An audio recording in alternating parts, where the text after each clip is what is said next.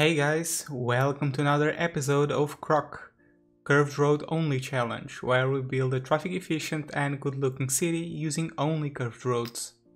Today we will be focusing on this part of the city that you see on your screen, which is going to be a low density residential layout. In this video we will be planning the entire road network, public transport accesses, cycling roads and pedestrian pathways. To make sure that when we start zoning here, placing unique buildings, monuments and unique assets, we will have perfect traffic flow with no issues. So without further ado, let's start. Okay, so the first thing that I'm gonna do in order to plan the layout for this new district is think about traffic and traffic flow and accesses, because as you guys know, traffic management is the most challenging part of playing this game, and there is nothing worse than build your entire district just to see it suffer from terrific traffic congestions and having to delete everything to build a better layout. So that's something that we can start thinking ahead.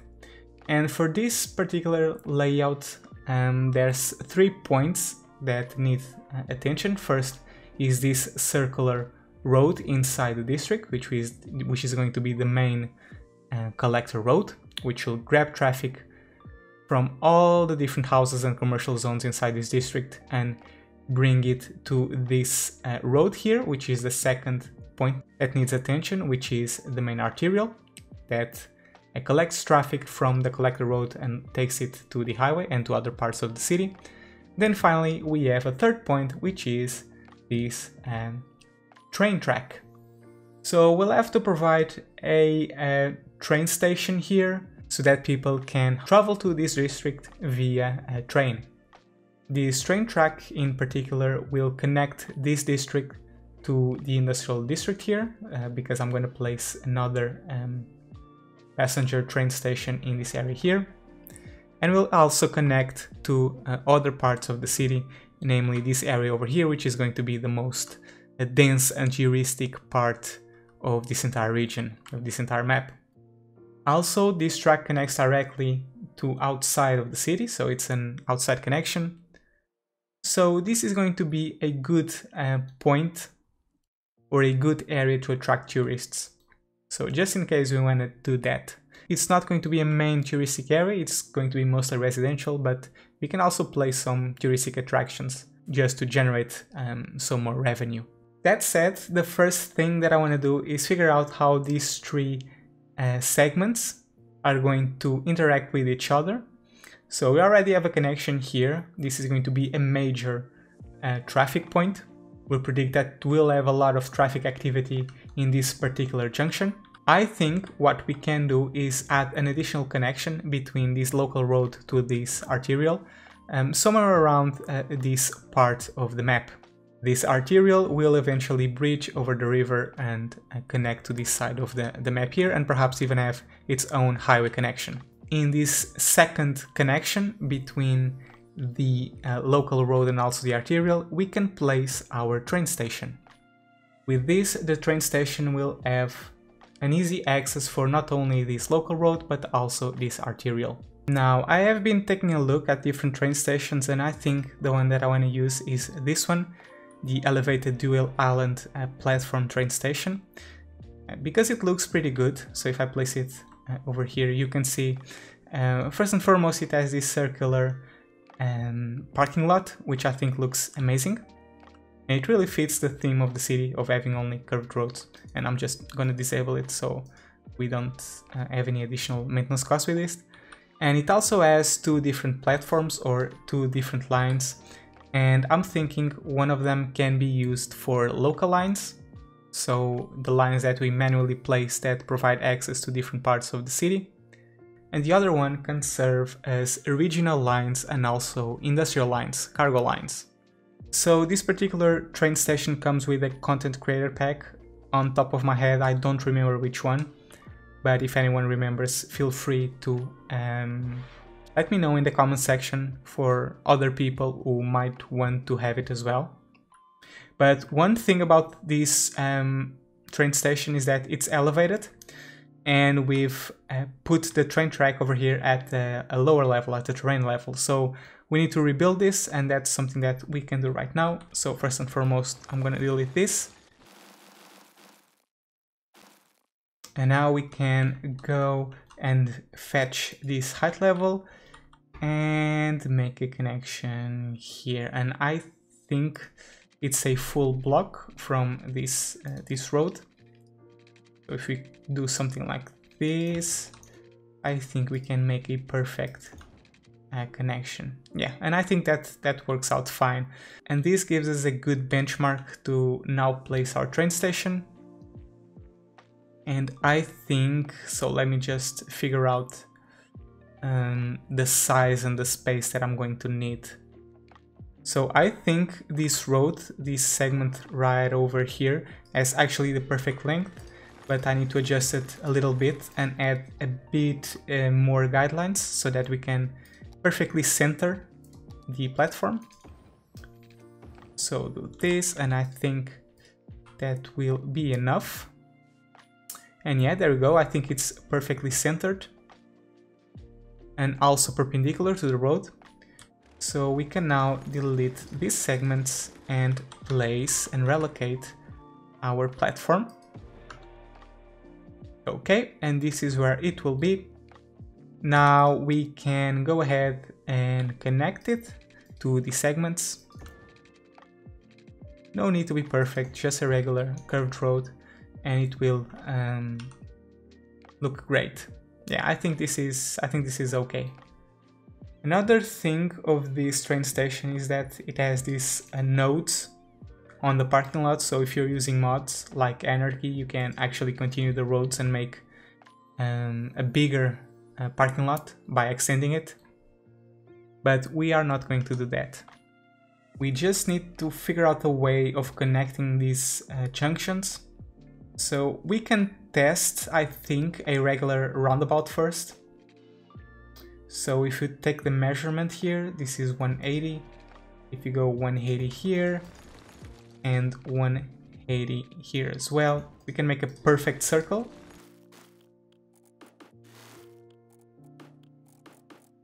Now I wonder how does something like this will work. Okay. Yeah, it doesn't look half bad. Now we just need to find a way to connect it here.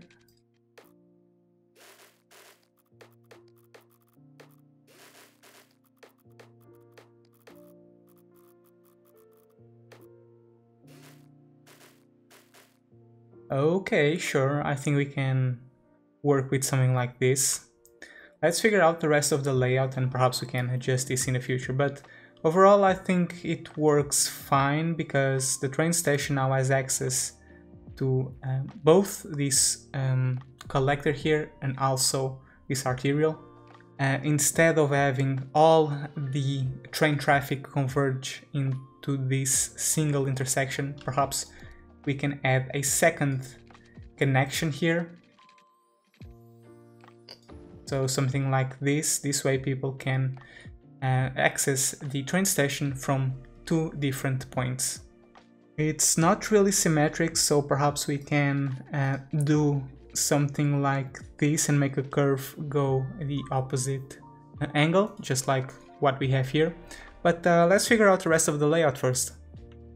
For the neighborhoods themselves, I'm going to use the same circular layout that we have used here on the Emerald District. So I am going to go, let me see, what's the distance that I'm using here. So I think it's 11 tiles, so at the cost of 220, and that will be here. I think this is it. And this should get us a perfectly circular shape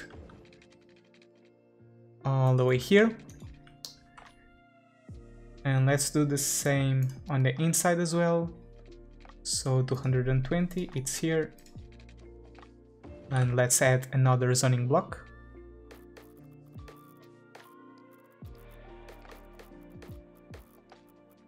So all of these connecting segments should have a cost of 220, assuming I've done this correctly. Yeah, but it seems to be working out fine.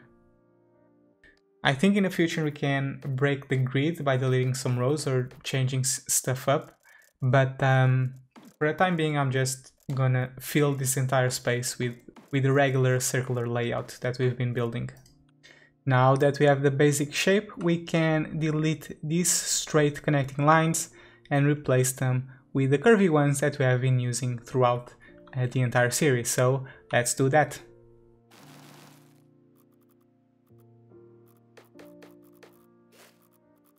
Over here we cannot go with the predefined angle, so I'm gonna cheat a little bit and disable the guidelines and tighten the angle a little bit, but nobody will notice that.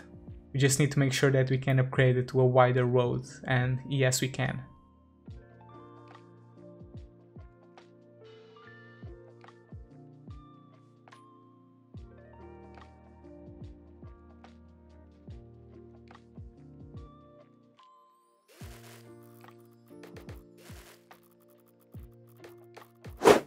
Now that the layout of this district is more or less defined, we can talk about the zoning and the plans that I have for this particular neighborhood. So as I've mentioned, this area is going to be mostly residential, namely low density residential. Citizens will still have a need for some shopping, so I'm thinking we can use this long circular collector road to place some small shops here and there, so people can do their daily groceries. This area right alongside the river is going to be amazing for some luxury residential with a sea view or a river view in this particular scenario, or we can even make a park that goes alongside the river, and we can extend it to both shorelines because we still have this shoreline to fill as well. On the center we can have a small monument, I still not sure what. And to complement it, we can put some more local shopping or even some offices here, as I think it will be fitting. There will be a straight connection between this area to the train station as well, so tourists have an easy time to get from the station to this local, more commercial and touristic area. I'm still not sure what I'm gonna do with this area here, and perhaps it will be used for some facilities that take a large amount of space, such as, for example, cemeteries. And this area next to the train station, I want to keep relatively traffic free, so that the only vehicles coming here are people who want to use the train station, but perhaps we can place some small shops as well for convenience. The accesses here still need to be redefined because we have these straight lines that we cannot have and must be deleted. But overall this area is going to be mostly low density. I want it to be relatively traffic free because the only major road intersections are going to be these two ones on the bottom side. This area in the middle is going to be relatively traffic free with only local trucks and vehicles. So this is mostly going to be an area where people can walk freely and children can play outside without worrying about traffic. But before we start zoning, there's something that we need to address, which is walkability. As I've mentioned on previous videos, I want people to cross from this district to this one relatively freely. I don't want someone who is in this building here ever having the need to get into his car to come to a park over here, for example. So we need to add several pedestrian bridges to make that possible. Another thing that I also want to bring to this part of the shoreline is the main cycling road. Perhaps we can split the cycling road, crossing the river and cutting through the entire district and providing cycling access to all the buildings here, and then finally connecting to the train station. That is going to add an enormous amount of travel options for the people living here. So let's start with that. I will be placing pathways and cycling roads right next to the roads, so in order to prevent situations where we cannot upgrade the roads without deleting the pathways that we've built, I'm going to upgrade the roads first. Okay, so now the entire layout is upgraded with roads with trees, and I've placed these very tall trees. in some occasions. You will notice that I did not place those tall trees in these segments here in this particular ring. And the reason for that is that we are going to add an elevated cycling road, which will cut this ring in half. And because we already have all of these roads built, we are left with these very neat guidelines that we can use to make our cycling lane. So if we take the center of all these intersection nodes, we can build a perfectly symmetrical circular segment, which would be something like this if we connect to the other end. But I think we want to make it a bit tighter, so we can go like 2 blocks or 2 different steps to the inside, so that we make a tighter circle. So starting with the segment here, and now we can fill this entire area. Let's see if we can make this work.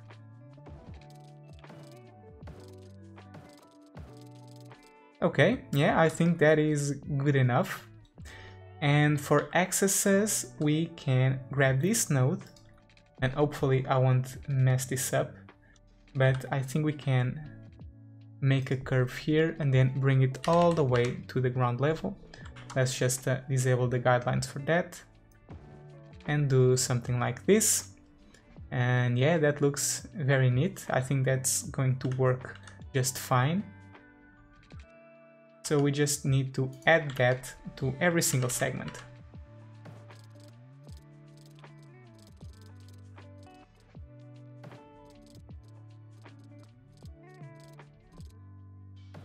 The cycling road now has access on every single block, so wherever you are, you can hop onto the cycling road. We will perhaps not use all the circle that we have, but for the time being, let's keep it as is. The way I've built the cycling road kind of takes away the zoning space from one of the rings, but that's okay because that can serve as a separator between the touristic part and the monument in the center from the residential district on the outside. We need to connect the cycling road to the train station, and we also need to make a connection here crossing the river and connect to this main cycling road. And for that, I think I'm gonna get rid of this connection because we will need to build a global pathway here. Okay, so I'm happy with this wavy pattern here. Now we just need to cross the river.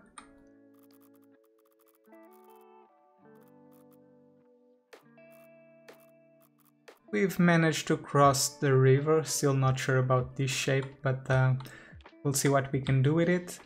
We can also delete this road because we don't need that connection there. And let's try making a couple of guidelines here. Let me just check the elevation. I think that's about right. That doesn't bother me at all. So now we just need to connect these 2 segments together. Okay, there we go. So there's some slight elevation changes across the river, but I don't know. I actually kind of like it, to be honest. It's more dynamic and more fluid. It adds another level of depth, I think. So we'll keep it for now. We can always change it later on.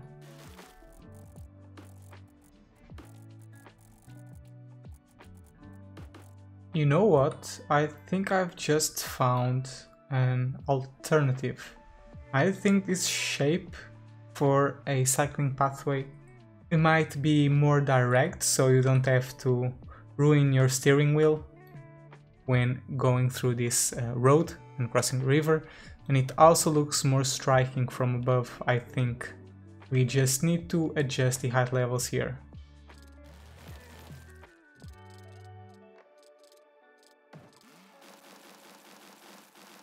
And this way we can re-add the connection that we had here.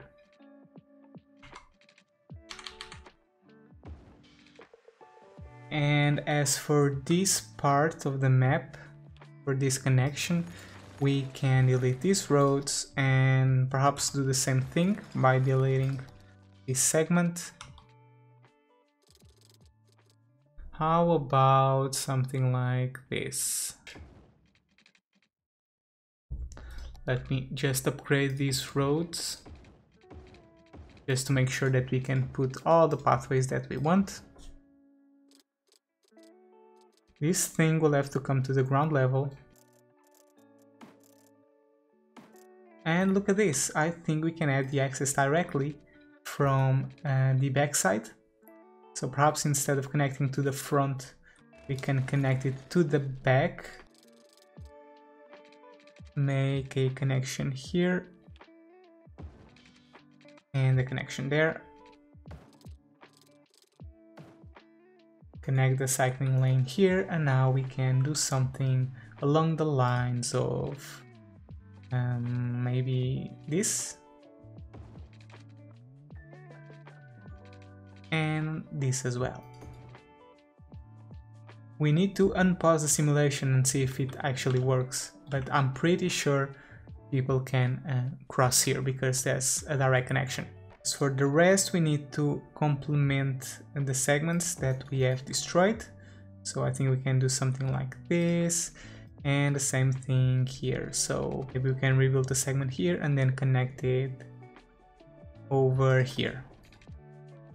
And for the other cycling road that I've mentioned, perhaps we can have a shape that's something like this. So in order for us to make a segment that has this shape, we'll have to go by parts because there's a lot of things in the middle here. So we can start off by making a first segment that goes all the way here, I think. And now we just have the train track in the middle, but that's okay because we can elevate it. So we can just delete it for now and bring the cycling lane all the way here.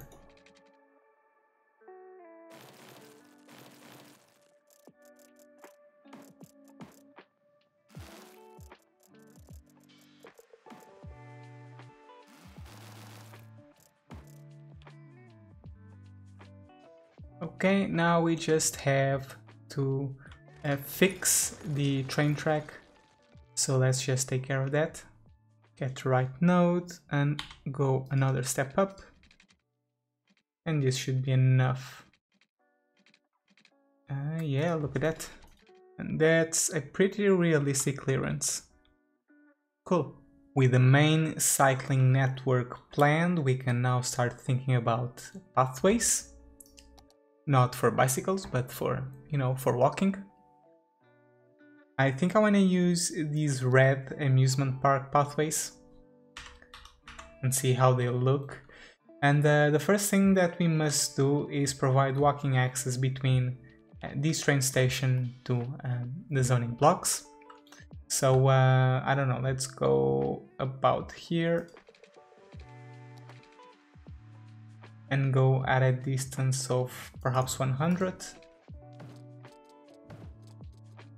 And we can make a circle here.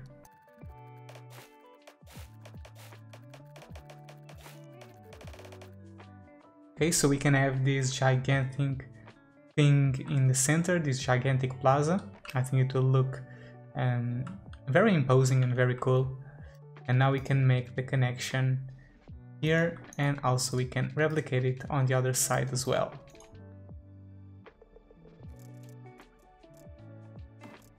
As for the pathway network, I think I want to make pathways that go alongside these crossing roads, and I think I want to do it for the entire neighborhood. So let's do that and see how it looks. So for that I want to hug the road as close as possible. So something like this, and the same thing on the other side.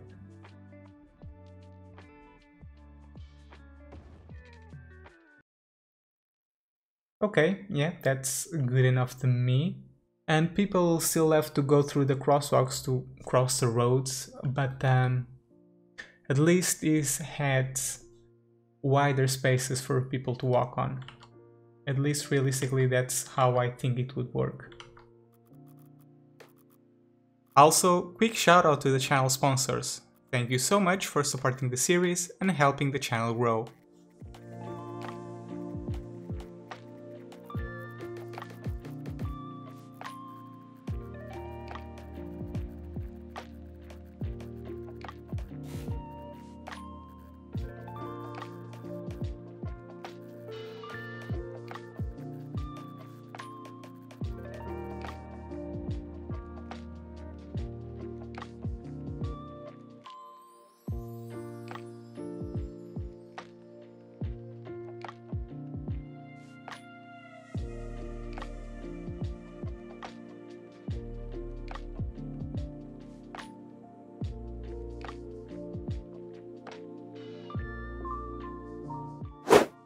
Okay guys, so I have just finished placing all the pathways in the area that I was envisioning, and I gotta admit, perhaps I went a little bit overboard with that.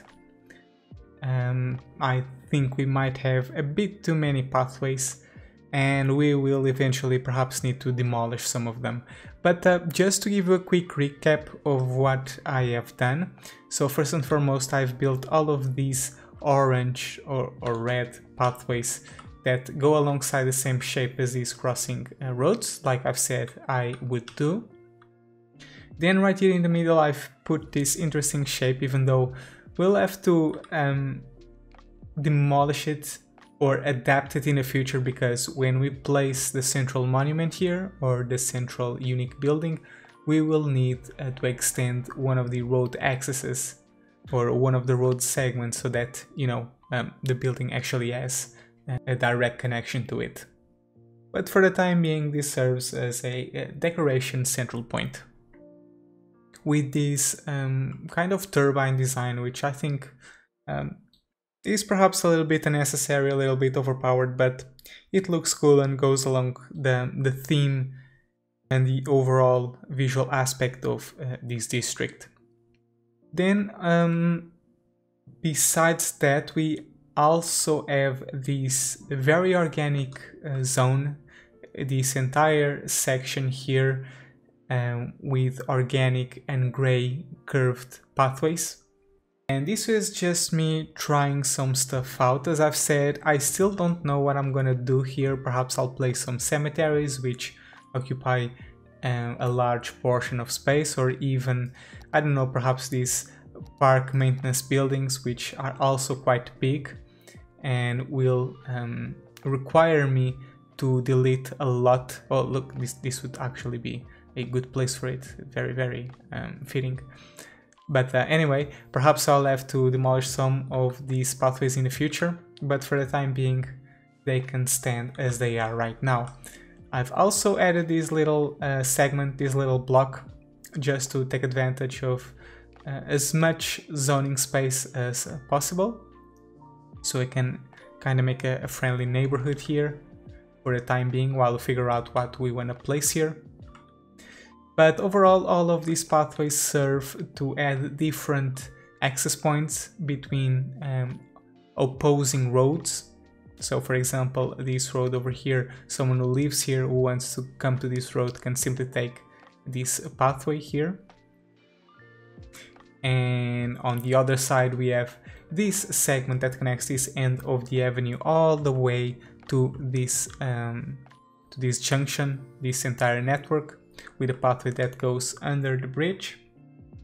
I've also added a lot of connections here, and I've even converted one of the cycling lanes to a pathway.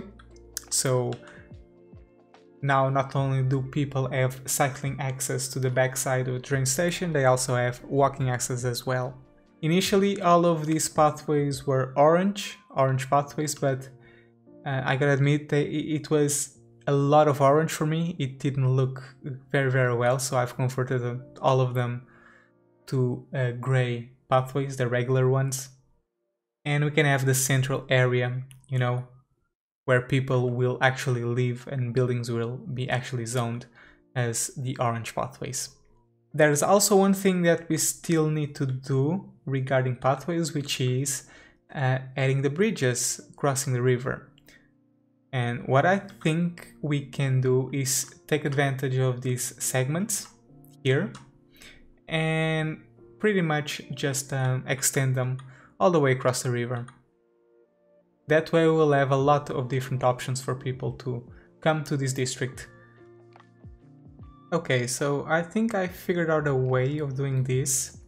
If we have a straight line going through across the river, we can make a 45-degree angle like this and connect to the point on the exact same distance on the other side. And we can do the same thing on the other side, so 45-degree angle, something like this. And now we can do something interesting like a connection here, for example.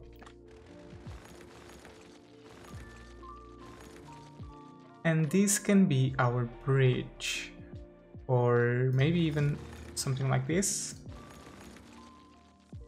This can be our bridge. How about that? It's, I don't know, it's different.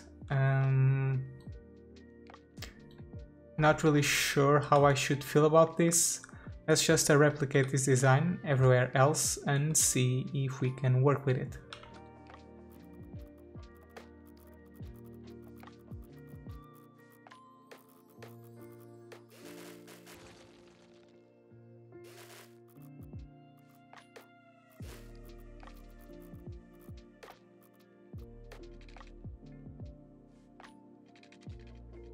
Okay, so we have these 4 lightning bolts that will serve as connections between both sides of the river.